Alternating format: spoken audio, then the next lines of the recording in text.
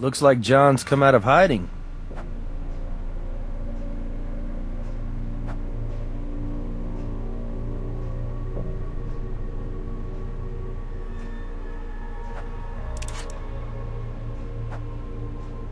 Oh, God. Where did you get this? We understand it has a lot of sentimental value for you. It does. It may seem silly to you, but it means a lot to me. Thanks. This finger puppet, this dumb, ugly little finger puppet, is proof I killed my sister. She gave it to me just before the accident. And then afterwards, you know, I'd put it on her finger, and she'd make me laugh. It disappeared a week ago, right after I made Mary promise me she'd keep living. For me. 'Cause I could tell, in her eyes, she wanted to give up. She was tired. I couldn't let her go. When I thought I'd lost this puppet, it suddenly occurred to me that instead of convincing Mary to stay with me, I'd actually pushed her into leaving. I killed her. Someone else may have helped her, carry it out, but it's really my fault. John, I don't understand something, and I don't mean to be insensitive, but how would you know what Mary was thinking? She couldn't speak. She could hardly move. How were you communicating with her? We both knew Morse code. We tap into each other's palms. It's almost like how Helen Keller used to communicate. Mary knew Morse code. Yeah. For laughs, she'd tap out the things that bothered her on the regulator button, because she knew it would cut off after a certain point. She complained about blisters and cramps. Jane. Jane? Yeah. Mary told me every Sunday at some point she'd get so bored when Jane came over that she'd spell her name out with the regulator button. It's like the finger puppet. Stupid, but funny. I really miss her. We need to get back to the lab and review those regulator records. I think we may have overlooked our best witness. Look, officers, this is a really terrible time for me right now. I'm sorry for lashing out at you. I realize you're just doing your job.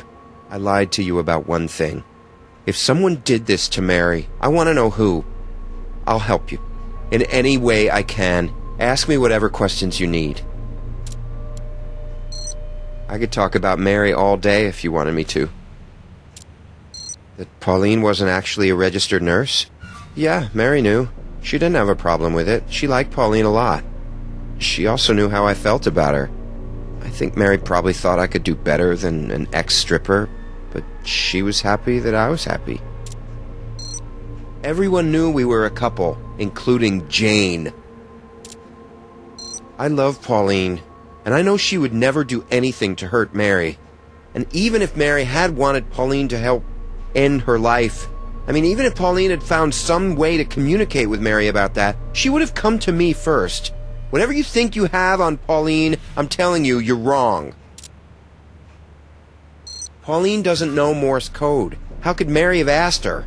I know you probably think I'm blinded by love or something, but Pauline couldn't have been the one who ended Mary's life.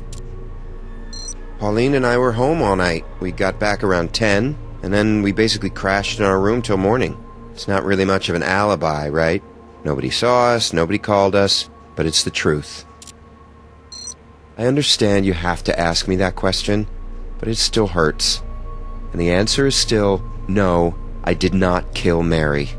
You see, John, the problem is, absent you having an alibi we can confirm, the evidence we have right now suggests that you had both opportunity and motive in your sister's death. What evidence? Well, for one thing, we found a shoe impression beside your sister's bed. It was left in fresh mud. We were able to match that impression to the shoes we found in your bedroom, the ones which still had caked mud on them. Wait a minute. Think about it. If I was really gonna kill Mary, why the hell would I track mud all over the house and leave my shoe print where you guys can find it and match it right back to me? You ever hear the expression consciousness of guilt? It means deep down, you might have subconsciously felt guilty for doing what you did. I didn't do what you think I did. The thing is, I have another pair of shoes just like those. I keep them on the boat. Somebody else could have used them. Somebody who wanted to make it look like I did it. Now, the weird thing is, I keep those shoes in a locked cabinet. But here's the key. Go check it out. Jane. My sister and I don't exactly get along anymore, but between the two of us, I'm the one capable of murder, not her. Jane and I aren't very close. When we were growing up, she was cruel and distant, and she was really judgmental, and she was always the victim. But I did appreciate how she tried to be with Mary after the accident. I can't see Jane doing anything to harm Mary. At worst, she would have just stopped showing up. Jane didn't like Mary. She didn't trust her. But then after the accident, Jane tried really hard to make things right between them.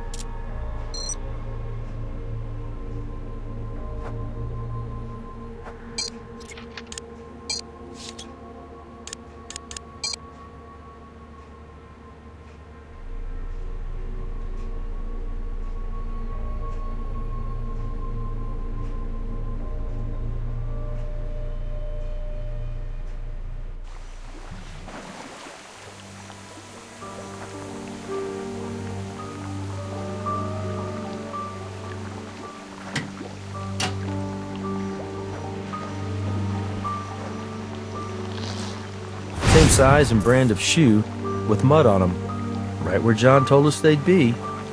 Okay, now the trick is to distinguish one pair of muddy shoes from the other.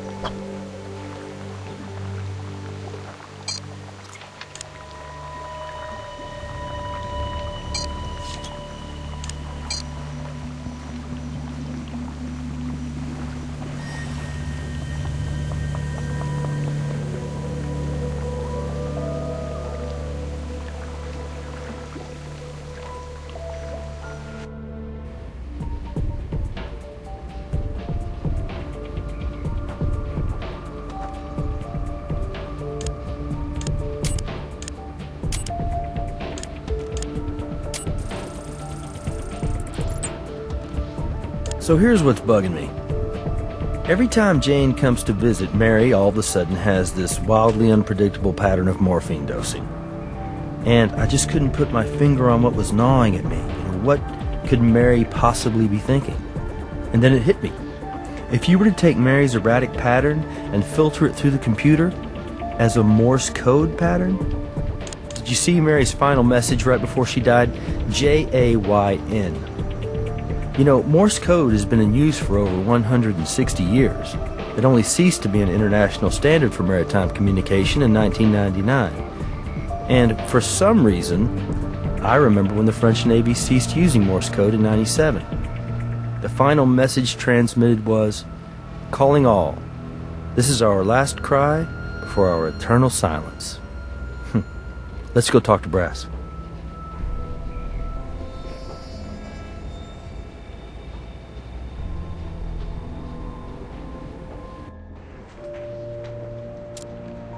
What evidence do you have?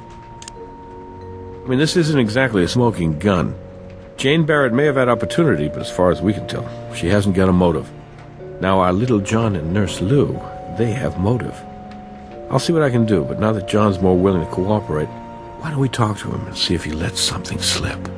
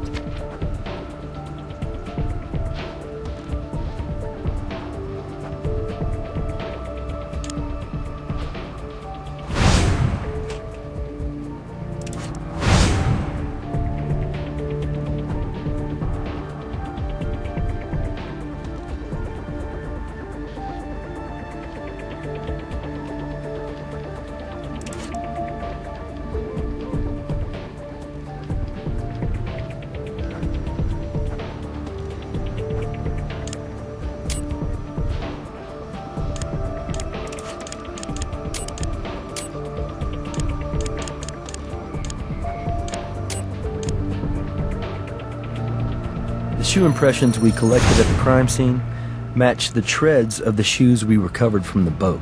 These are the shoes the killer wore.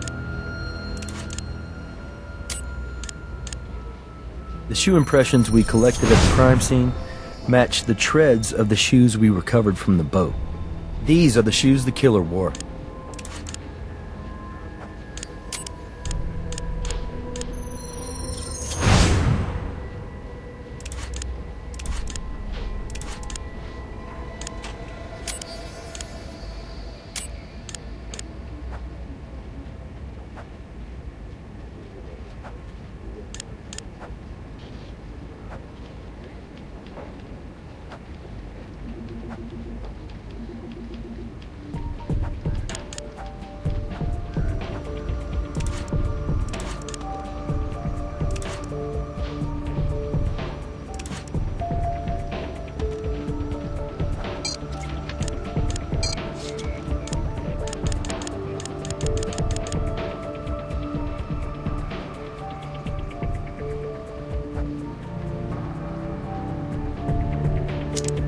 Good catch. That's a very fine strand of hair.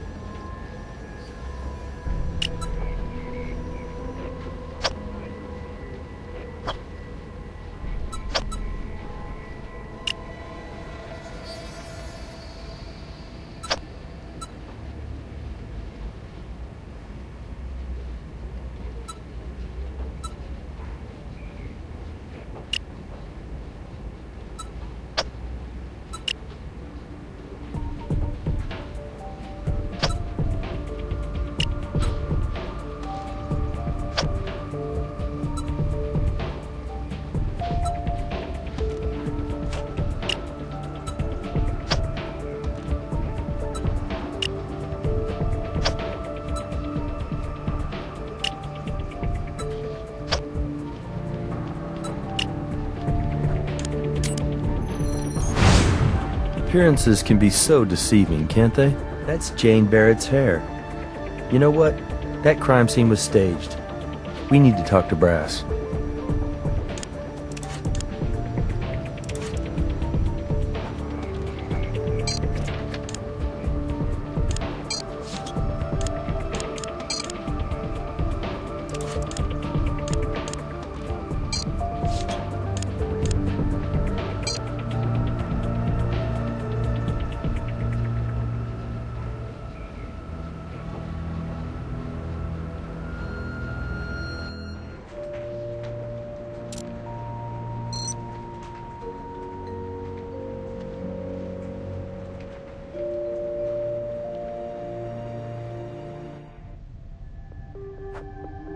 I don't understand. Why am I being brought in like this?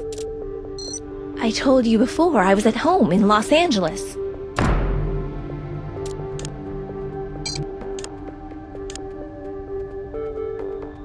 Miss Barrett, we found your DNA at a location which ties you to Mary's murder. That's not possible.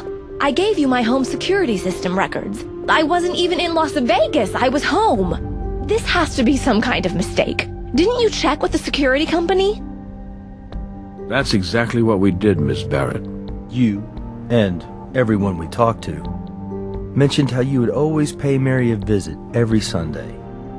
But when we reviewed your home security records, we noticed one Sunday when your system listed you as home all day. I have an explanation. May we see your phone, Miss Barrett? I'm gonna get a search warrant for your home in Los Angeles, Miss Barrett. I'm going to have LAPD turn over the place and tell me exactly what they find. May I save you the trouble, Captain? You won't find anything there. You have no case. Just because I wasn't home doesn't mean I murdered my stepsister. That's actually quite a remarkable leap of imagination. And I would guess those don't usually play very well in front of a jury. I just heard back from the LAPD. They searched Jane Barrett's Lost Hills residence from top to bottom. Found nothing. Look, maybe Jane didn't want to risk traveling around with incriminating evidence on her, so she stashed it around here somewhere. All I'm saying is, it's worth looking into.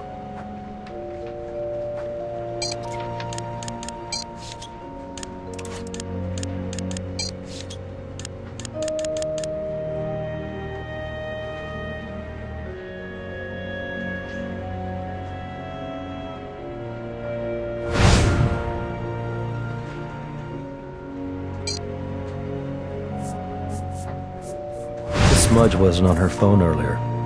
It's not sticky, it's viscous, like oil.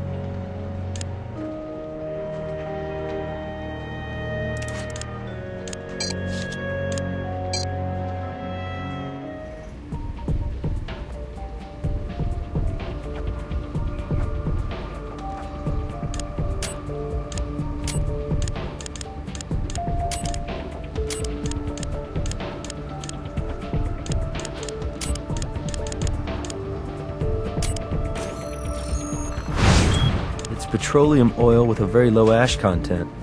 Looks like the type of two-stroke oil you'd use in jet skis. The chemical impurities in both oil samples match, which means we can put Jane at the lake very recently, but why would she go down there? Unless maybe she was trying to hide something from us. I think we're going to need something to search below ground as well as above.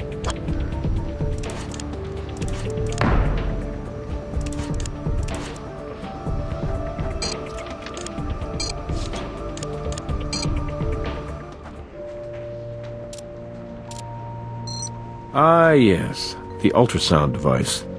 It's impressive, but it's also expensive. Let's just be sure we really need it before we start wasting valuable resources.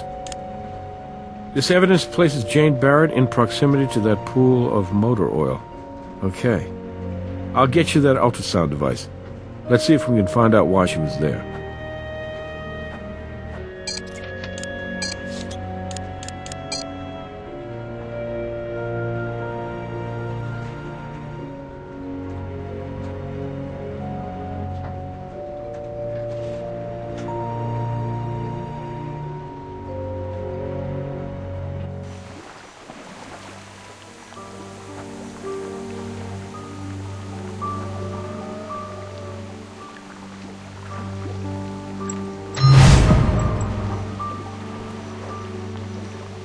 So this is what Jane was trying to hide.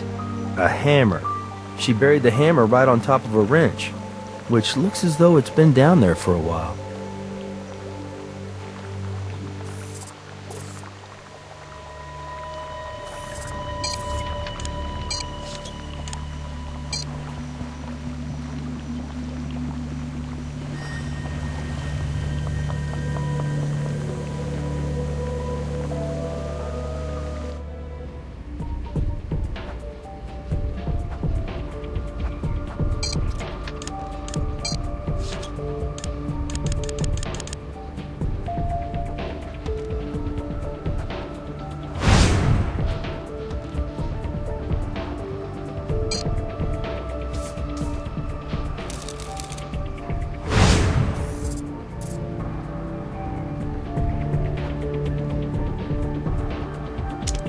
Like some kind of softer metal got embedded in the pitting on the hammerhead.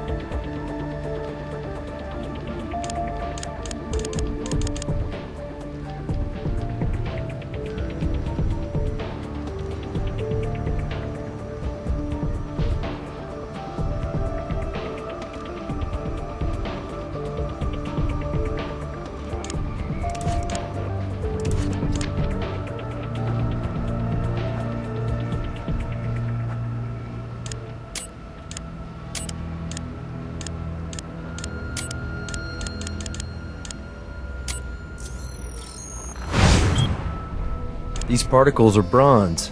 and they're a perfect match to the bronze that the bust is made out of. The bronze particles didn't come off by smashing the regulator. Someone deliberately shaved them off and planted them. So our killer wanted us to make the connection to the bust, and wanted to make sure we found those muddy footprints right by it. And he or she assumed that if we did, our focus would turn to John and Pauline.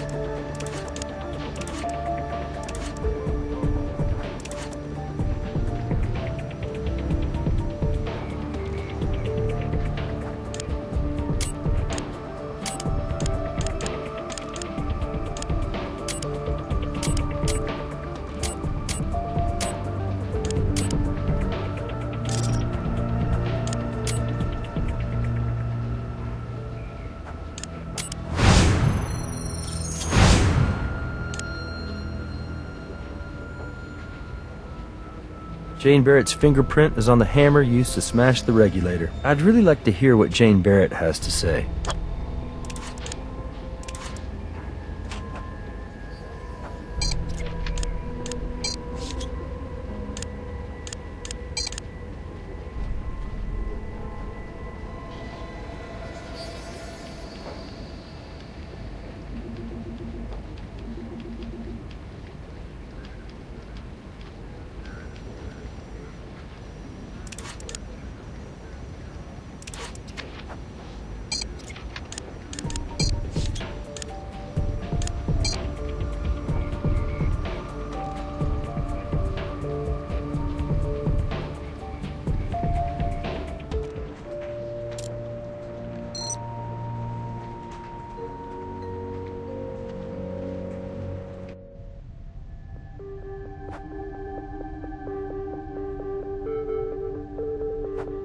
You didn't find anything, did you? I tried to save you the trouble.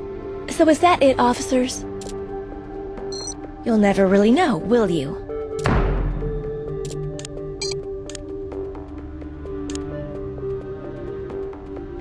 Here's your fingerprint.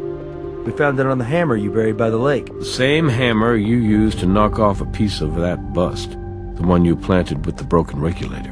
I'm just curious, Jane. Why the bust of Mary's father? Did you resent the Marst family that much? I hated them. Hated them for stealing my family from me. You know, when my parents died in that oh-so-tragic skiing accident, it made me start believing that there was the possibility of justice in this world. Like God had answered my prayers and punished them for abandoning me. But then Mary took over the company. She was just a stupid little party girl, and there was nothing I could do about it. But as soon as Mary resigned, that very night, I was ready. God really does help those who help themselves. Mary survived her accident, which upset me. Why was God punishing me? But I planned to try again, and that's when I bought that application for my phone so I would be able to create an alibi. But you know, I realized I could just watch Mary die, bit by bit. It was then that I completely understood God's plan for me. I wasn't being punished. I was being rewarded. And then one day, I found John standing over Mary, crying and begging her not to die because she was the only family he had left. But I'm his real sister. That very day, I snuck into John's room to find something that would lead you to him and his naughty nurse. I took a chip of her fingernail from the trash in his room. Then yesterday, I used my phone to make it look like I was home. Then I drove to Vegas. It only takes about 4 hours. In the right car, that is. I went down to the family boat, put on my gloves, got John's muddy shoes, and drove to the chalet. I waited for my brother and his whore to go to his room, and then I snuck in. I put on the shoes and took the bronze bust from the front room. As soon as she saw me, Mary started panicking, pushing her regulator button over and over and over. Do you need some help with that, Mary? I cracked open Mary's regulator with the bust, then used the hammer to chip off a bit of it. That part was for you guys to find.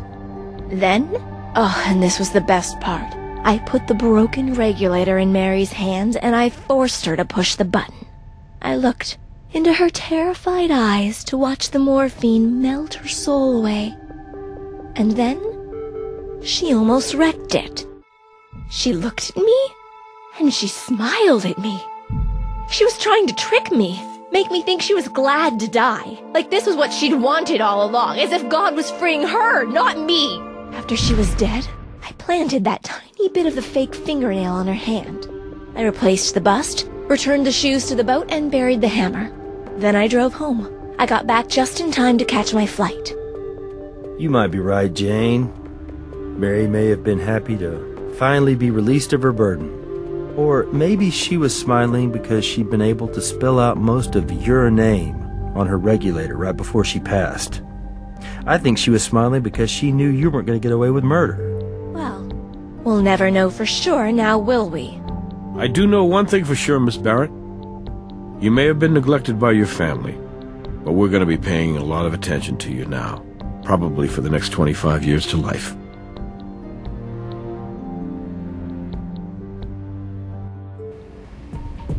Very good work, you two. A confession is always a nice bonus in a case like this one. Technically, 2 confessions. One for last night's murder, and another for last year's attempted murder. You keeping score, Nicky? I just think my partner here deserves full credit for chalking up 2 scores. And I think it should go a long way towards breaking up that cloud hanging over the team because of Huntby. You let me worry about Huntby. I'm telling you, Catherine, he's dirty. Good night, Nicky.